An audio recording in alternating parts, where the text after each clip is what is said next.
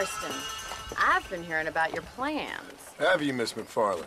Yes, from Lee Johnson, to settle here and build a life for yourself. I'm afraid those aren't my plans. See, I already have a life.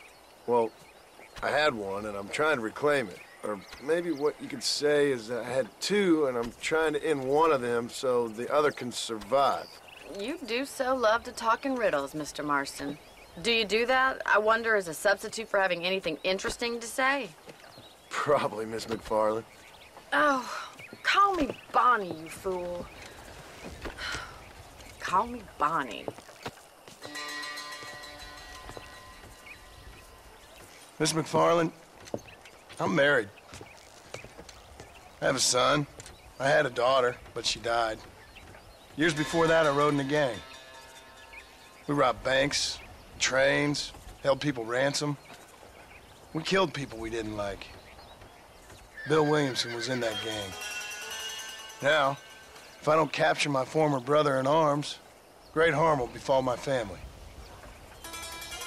Now, I don't suppose any of this is very interesting to you, but I hope it explains why I wasn't so eager to talk about it. No, I do understand. I had no idea. You poor man. Even in this new country, memories don't really fade. My father was an illiterate Scot born on the boat into New York. He never saw his homeland, but to hear him talk about it, you'd imagine he only ever ate haggis and wore a kilt.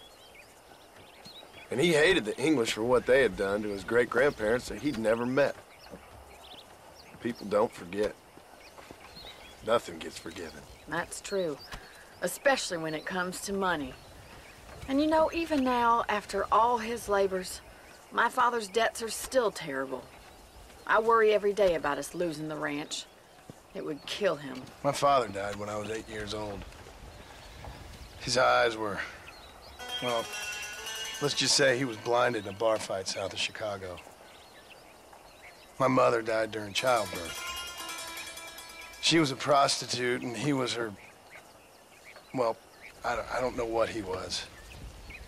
So I was sent off to an orphanage and ran away and fell in with a gang. My word. What a difficult life you've lived.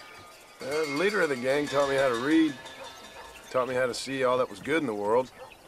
He was a great man in a way. But you killed people. Sure. And I've suffered for it. And that's the life I left, or tried to leave. Said too much, Bonnie. I'm an uneducated killer, sent here to do all I can do well. Kill a man in cold blood so that another man may do his part to cut crime in an area, and a rich man can be elected governor on the back of these promises. Civilization is a truly beautiful thing, Mr. Marston. Listen, can you help me? Well, I can try. What do you need, money? No, nothing so complicated. I need an extra hand to take out the herd to pasture. Sure. Point me in the right direction.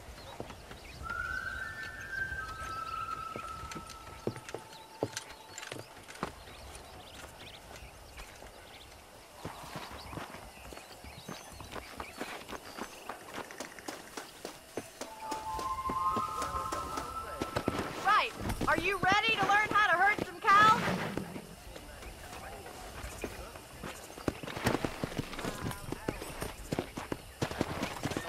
Thank you for telling me all that back there.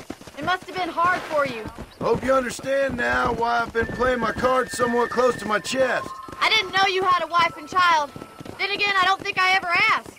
They're lucky to have a man like you. I ain't so sure about that, but thank you.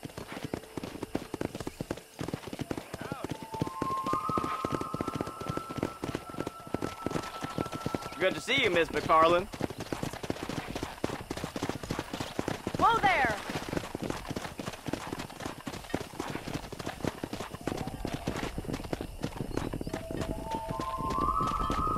He's got it. Yeah. Nice job, Mr. Marston. Here he comes. I see. Yeah,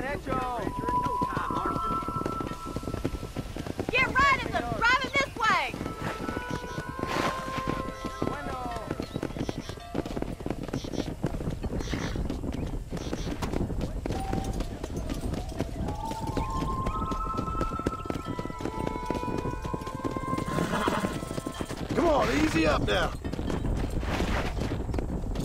Let's go.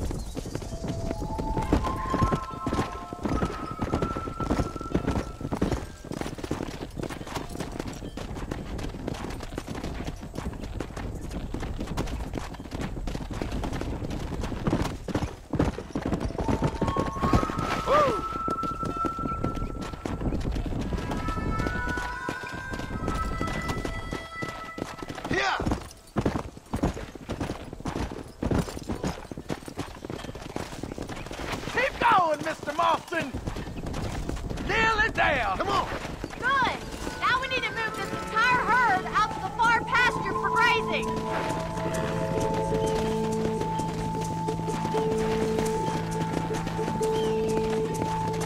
Keep sweeping behind them! That way they'll stay together! Move it!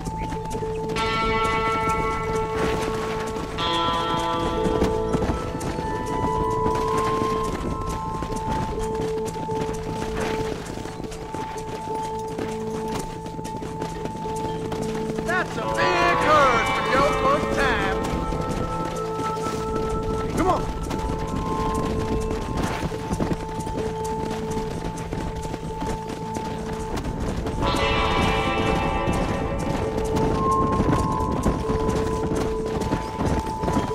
Keep them tight now.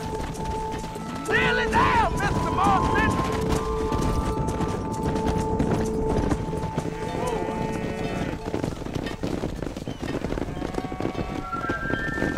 You're not bad with the herd. Ranching might be your true calling, Mr. Marston. Either that, or you were a cow in a past life. Thank you, Miss McFarland. I'll see you later. I have work to do back at the ranch.